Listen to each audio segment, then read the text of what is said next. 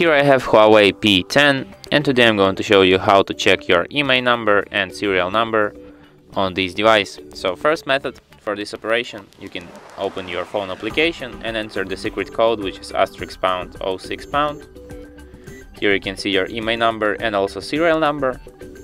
And the second method, you can open settings, then go to the system, about phone, and here you can find your IMEI number, and also by going to the status you can find your serial number here. And that's it. Thanks for watching. If you find this tutorial useful, don't forget to hit that like button and subscribe to our channel.